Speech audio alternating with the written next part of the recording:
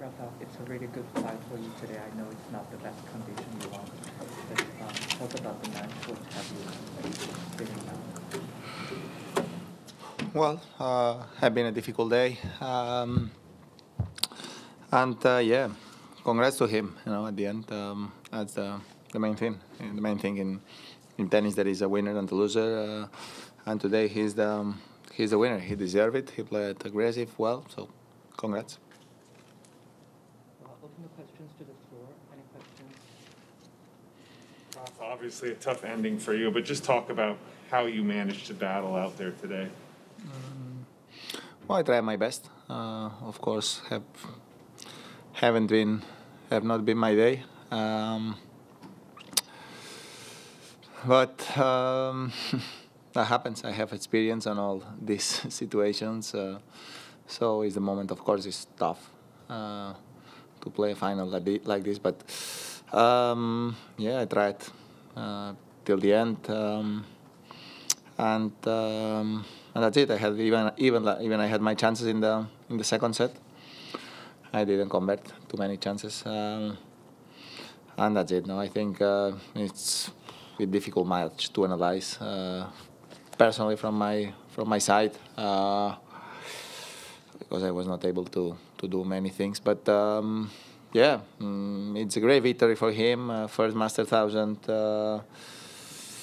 Big day for him, so I just hope he enjoy it. I wish him all the very best.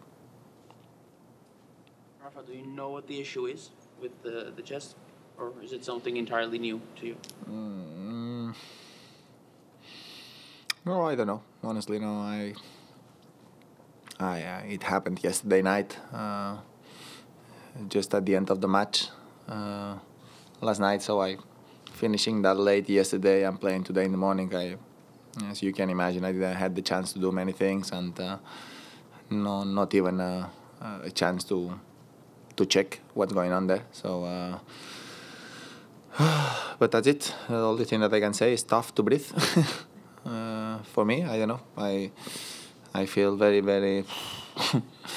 When I try to breathe, it's painful and it's very uncomfortable. But that's it. No. It's not the moment to talk about that, honestly. No, even if it's obvious that I was not able to do the normal things today. That's it. It's a final. I tried. I lost against a great player, and I think it's not the day to talk about what's going on me. It's his day, and we don't need to hide that in my problems. Rafa, just obviously we're in the U.S.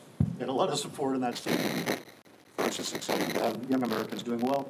What do you think of his game and this generation of young American players, people like Brooks Opelka and it's coming up?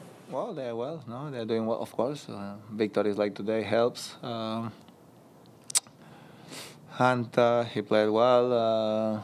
He went through some great matches during this week, I think, especially yesterday. A lot of credit to him on the victory of yesterday. That, in my opinion, his victory of yesterday is much bigger than his victory of today, because he had a much tougher opponent in front yesterday and today, I think. But yeah, he already played great matches in Australia this year, if I'm not wrong, against Tsitsipas. So it's obvious that he's improving, and with this victory, it's a great start of the season for him, and he will have a chance to be very close, if not in the top 10 very soon. No, so gonna be a big battle there for these numbers, because there are a lot of young and great players fighting for these spots. He's another kind of player that I saw him play a couple of times. And, he does a lot of things very well, with special style, but doing things very difficult. Doing very difficult things easy. So probably he's gonna have a great future too. Rafa, you said that it is Taylor's day today, but this season has been significantly about you. The wins you had in Australia, especially against Daniil, backing it up in Acapulco, great run here. Can you just, even in this difficult moment, just speak about what this has meant to you at this part of your career, how this has touched you? Well, honestly, I wanted to make it perfect before Clay. No, have been very, very, very beautiful. Now, I honestly am sad because the way that I was not able to compete, and it's tough to have these feelings especially every day. But in a final, it's very, very ugly. Because yeah. But yeah, have been but in a sport, it's not about talking of the past. We need to talk about today, and today is a difficult day for me. Tough, and but as you know, I am sad now. But I am not the kind of person that goes down or goes very high emotionally, depending on the moment. No, I am very normally stable. Putting everything on perspective, and of course the last 2 months and a half have been amazing, unforgettable, very emotional. I enjoy things that I never thought that I could live again a few months ago. So yeah, have been amazing, and now it's the moment to try to solve this problem as soon as possible, and try to start on clay, practicing starts another part of the season that I enjoy to play. Of course, every single event is so special for me, and I hope to be ready for it. All the thing that worries me now is it's about what's going on there and what I have to do now to recover, and how long gonna take. Rafa, I understand you saying about being sad at the moment. When you were sitting at the end of the match on the bench and your head was down, what was in your mind at that stage? What were you thinking at that point?